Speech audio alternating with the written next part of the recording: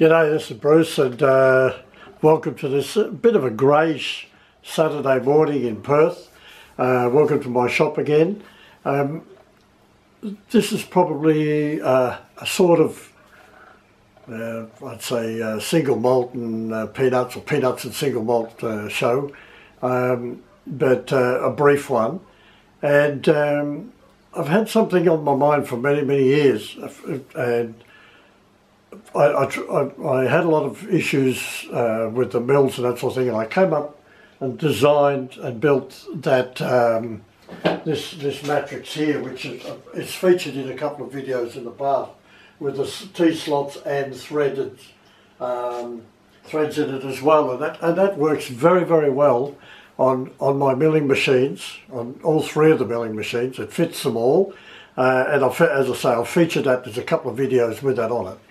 But recently I started to think, well, you know, the reason I built this and I use it is because the T-slots that you've got in the table of your milling machines are quite restrictive.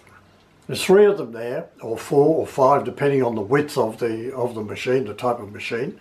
In my both of my milling machines are both metric.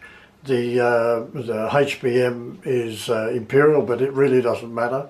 I use metric bolts throughout the 12 mil, either the studs or actual what's the name, Allen bolts. And I got to thinking, well, why shouldn't I do that on the milling machine? And so I'll show you what my thoughts are, and I'd be very happy to get some feedback on it. So I'll swing around and bring the camera in, and you'll be able to see what I'm talking about. And then I'm opening this discussion up to all and everyone. So I'll just come down, I'll swing down here, bring that in. Now there we go. So what I've done is, on the milling table, there's quite a heavy, nice big chunk down the bottom here that goes along. I'm thinking, well, why don't I drill every 50 millimeters or whatever, every 50 millimeters along the complete length of the table. I'm just showing a little bit here for demonstration. A drill and tap holes all the way along.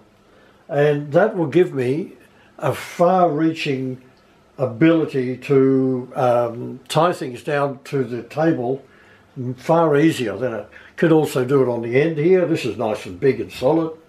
On the edges, it could do it along here.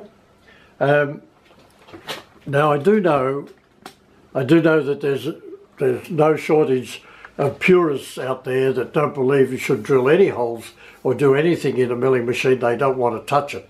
However, I've gone to the trouble of drilling and tapping and fitting in all sorts of places on the mill to fit DROs, all sorts of attachments, add-ons. The electric switchboards are all connected to it and so forth. The air system at the back for the quill nut, it all works like that. So we're out here Saturday morning. A lot of you guys, a lot of my friends over in the US are probably heading towards Friday night now. But at any rate, give us some feedback. Thanks.